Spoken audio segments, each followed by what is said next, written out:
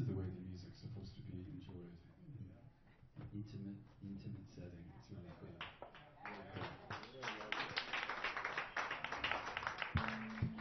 We've been trying to work this out for a while, and we did it, right? It took 21 years.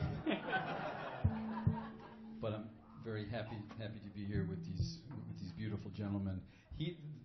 This man here, Chuck Lamb, has a reputation in New York City for being, besides being a wonderful player, being a serious mensch, and I'm sure that reputation's carried over to Saratoga. And on the bass, and we've known each other for a long time, and there's lots of water under the bridge, and hair gone along the way. I used to have a ponytail, and he had a big fro, you know. You should have heard these guys talking about gigs, man. I mean, like, remember that Dexter Gordon gig we did? Oh, we're trying to age gracefully, so be kind. And this is what we like to do. We like to get together in the midst of all the other projects we do, and just friends getting together and choosing a repertoire of music that we thought you might like. Really intimate and really relaxed. This instrument here, I know this is a knowledgeable audience. You would be amazed at how many people, when I say I play the vibraphone, give me a vacant stare back. Just very briefly, the reason I play the vibraphone, people always ask me that, is because my mother was a sadist, and she wanted me to play the glockenspiel in the marching band. We're gonna play, and I'm gonna stop talking. But I have to get.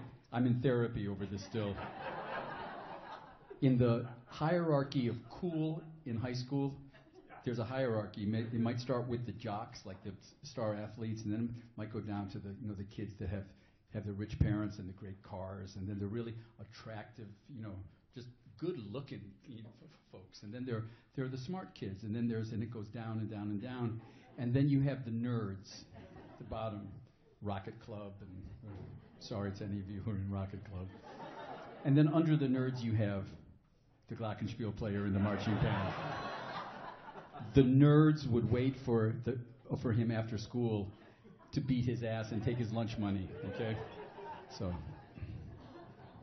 I'm still dealing with it. And music helps, so this is part of my therapy. We're going to start with a beautiful piece composed by Chuck Lamb, and I believe this was written for Dave Brubeck, yeah? And this is called Raggedy Waltz for Dave.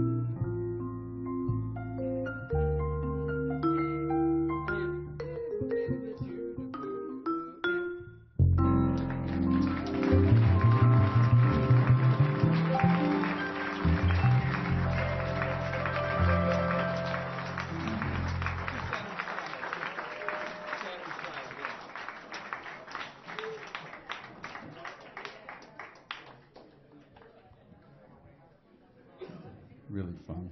Does it sound good out there? Does it sound as good? That was a witchcraft. When we were playing that before the set, I think Joel Moss said, "Oh, you're going to play a Halloween set."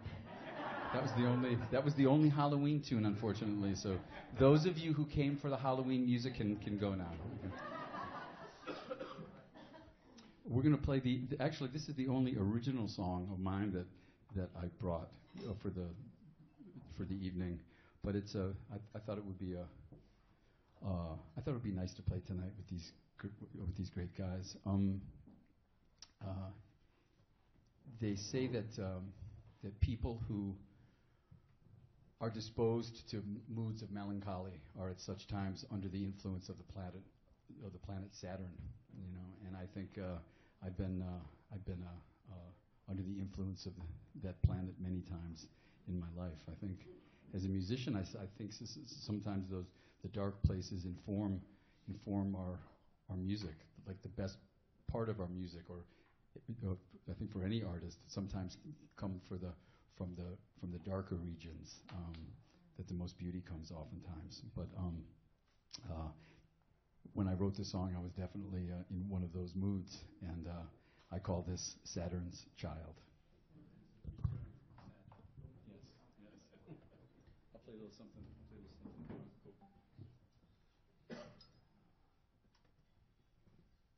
But I'll play a little something first.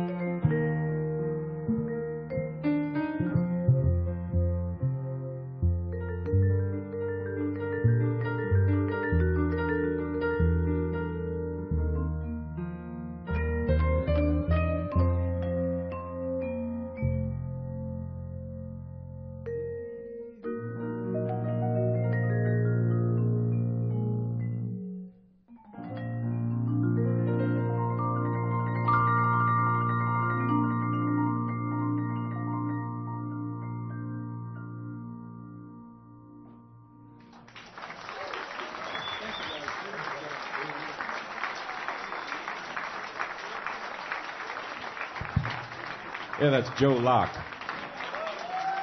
Amazing.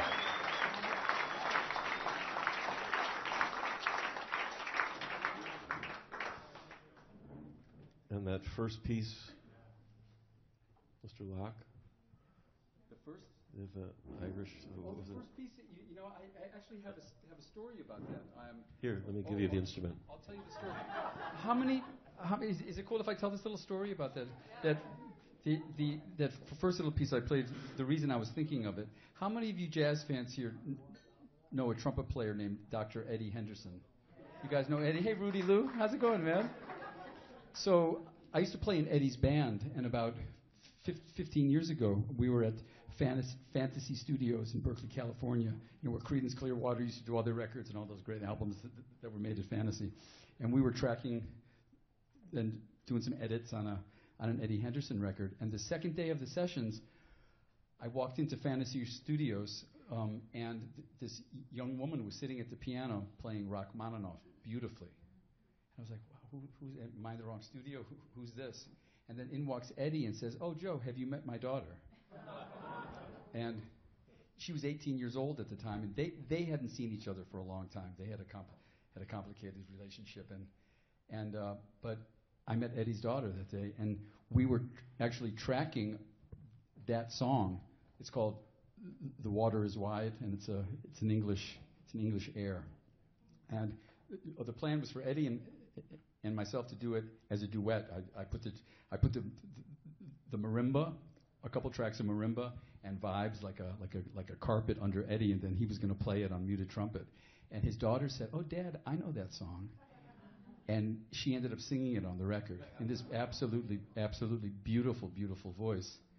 And last week, someone sent me, fast forward 15 years, her name is Kava Menzies, and I received a video in the mail, on Facebook. It came from Facebook in a private message. And it's her new release, and she has, the single from it is called "I'm a Woman." And man, I'm getting choked up even thinking about this song. It's so beautiful. Kava Menzies, her name is Menzies, and it's this beautiful, paean to women. And the accompanying video is absolutely incredible. And it was amazing and then I connected with her. I hadn't seen her since that day, and that was the song she sang with Eddie. So it was just on my mind today. So I thought I'd play it for you. But the song's called "I Am Woman," and check that video out. It's fantastic.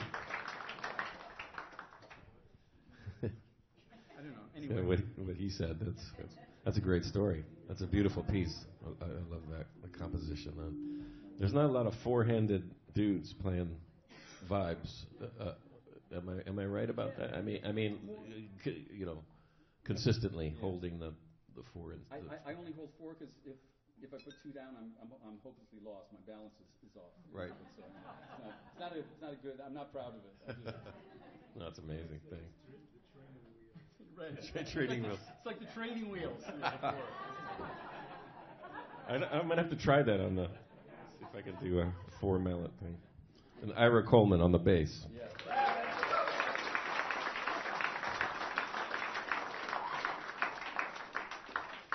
I really want to thank you guys for coming out this past year. I mean, it's just been incredible. What an incredible ride, and it wouldn't have happened without you guys. So.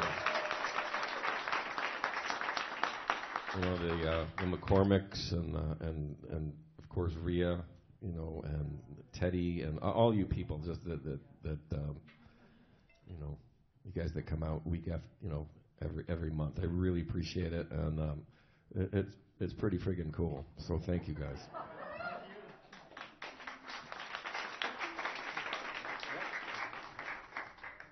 We're gonna do a Cole Porter tune for you right now. Everything I Love.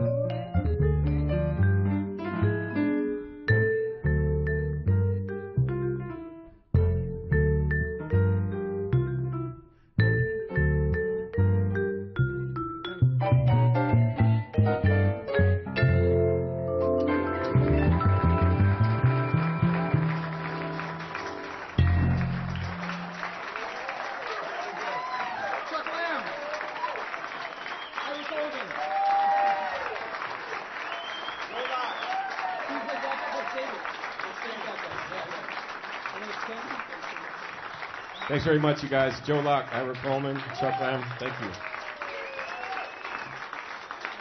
We're going to take a little rest. We'll see you guys in a bit. Thank you so much. The verdict is in. I was talking to Ira Coleman backstage. He was reminding me of our style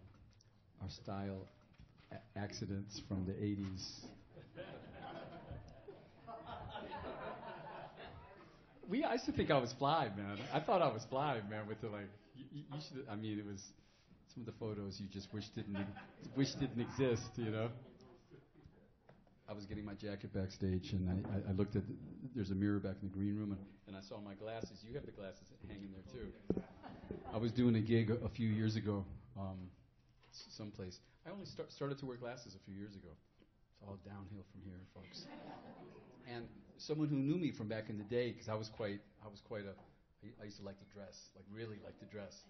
And he hadn't seen me in a long time, and he was in the back of the theater, and he went, "Oh, Joe, yeah, he's still got that style. Look, he's wearing that. He's got that like African something around his neck, that beautiful African." And then after the set, he came up to me and he said, he was going to compliment me on my jewelry, and he went, "Oh, those are glasses. You're just old." That's nice. I used to have a mullet. Yep. Wow. Not that long ago. I would pay to see those photos, man. We could hang afterwards, man. We could exchange photos. This is a party in the back. This song we're going to play, I had the real privilege of touring for 2 years with Milt Jackson's rhythm section. Bob Cranshaw, Mickey Roker, Mike LaDon, playing the music of Milt Jackson. I remember we played Europe a few times in the States, and I remember playing at the Detroit Jazz Festival with the band, playing all of Milt's music with Milt's band, and I remember walking out on stage with this big house of people, and the Jackson family, the brothers and sisters, and Milt's wife, they were all sitting in the front row like this.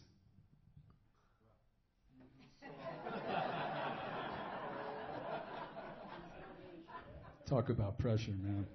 But it was... Tell me, you played with Milt too, didn't you? I played with him. It's okay, talk amongst yourself, guys. We're going to have a conversation. Yeah. We got a call. We were doing Baker's Lounge. Mm-hmm. Then we got a call. Said, we got to play a birthday, I said, okay with you guys. So we went there, and it was Aretha Franklin's birthday. Aretha Franklin's birthday. Wow. Wow. Because he used to go to Aretha's father's church. Yes, yeah. Came up in the church. But we'd like to play a song that's very closely associated with Milt Jackson. It's probably the most famous of the modern jazz quartet songs, and we thought we'd play it for you this evening. This is called Django by John Lewis. Wow. Aretha's birthday. I went to Rhea's birthday party. That's cool too. I'd like to go to Rhea's birthday party. Actually, we were talking. I said Rhea. Wow, interesting name because it's Maria and Rhea. And I wrote Ira. Same. I was observant enough. Ira, Rhea, flip the letters around. I told him, don't hit on my babe, man. That's a great opening line.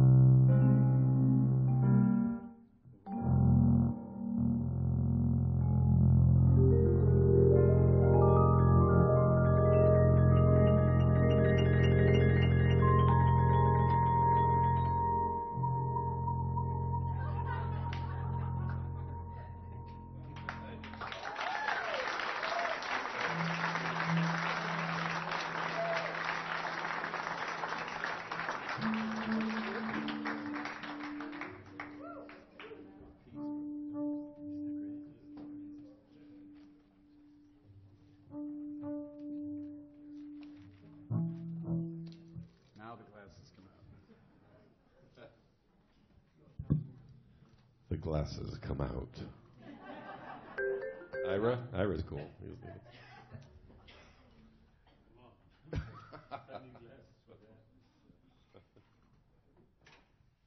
We're going to do a piece of mine, and we did this at sound check, taking a look at it, and Joe just played the shit out of it.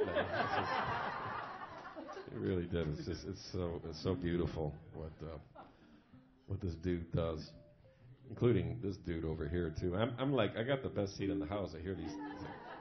Oh my God. Back at you, man. So right on, dude. So this is a piece of mine. This is called Dorothy's Song.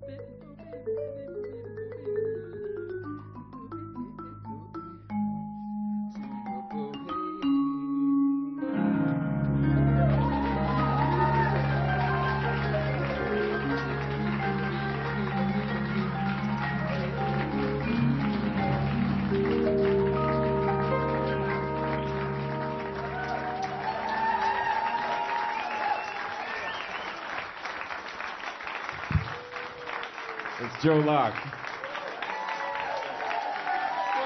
man.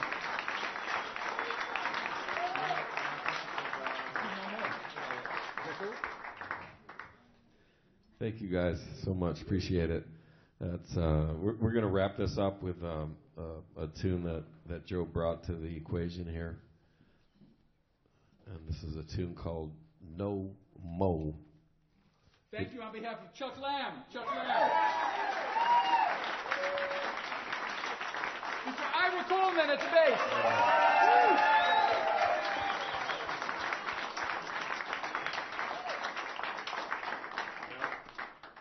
Oh no, I have it. This is also kind of a modern jazz quartet reference because this is from an album that that was done in 1953 called Sonny Rollins Meets the Modern Jazz Quartet.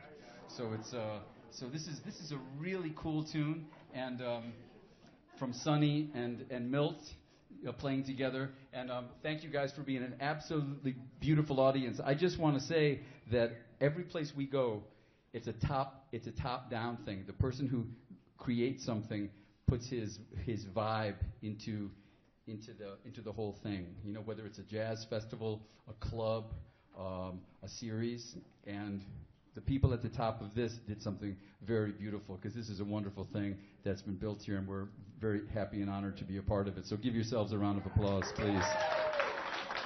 No Mo.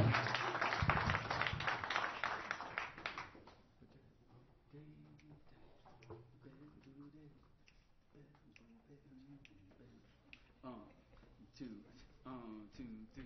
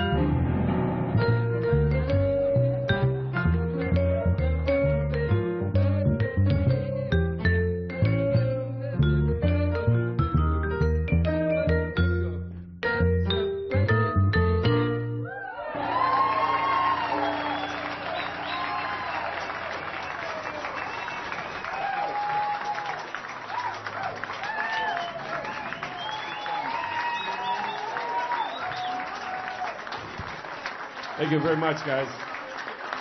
Ira Coleman. Whew. Joe Locke on the vibes. My name is Chuck Lamb. Thanks, guys. I appreciate it. We'll see you next month.